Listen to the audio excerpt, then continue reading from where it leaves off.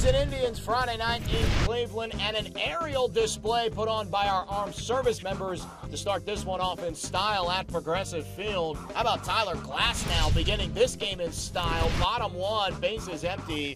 Glasnow facing Michael Brantley. And that's where this guy can be tough. He's throwing 98, and then he can go off-speed pitches.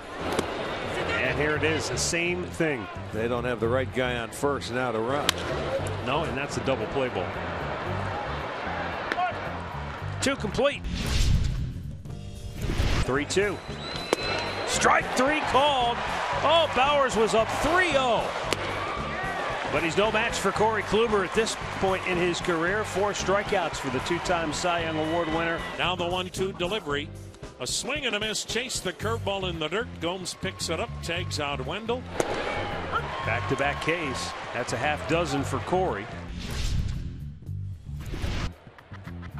He swings and drives one. Deep right center. This ball gone. Well, a third line drive from Edwin Encarnacion. This time the Parrot said, let's take a ride.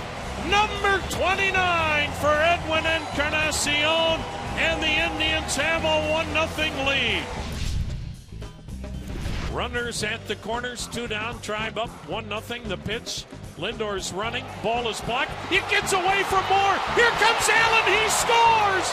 The ball was 15 feet from home plate, and the Indians manufacture a run. Now the 2-0. And Brantley lines one right back through the pitcher Stanek, and Lindor comes home from third. Oh, it's so fitting that Michael Brantley gets a hit in his last at-bat in the month of August, because he has just been sizzling for the Indians all month long, and his base hit makes it 3-0 Cleveland. Indians blank the Rays, 3-zip your final, just 6 hits combined in this one. Corey Kluber, 7 scoreless, 8 Ks. He improves to 17-7 on the year. Tyler Glasnow, tough luck loss, 1 run over 7 with 6 Ks. Cody Allen, Brad Hand recording the final 6 outs for Cleveland. Meanwhile, during the game, the Tribe acquiring third baseman Josh Donaldson in a trade from the Blue Jays.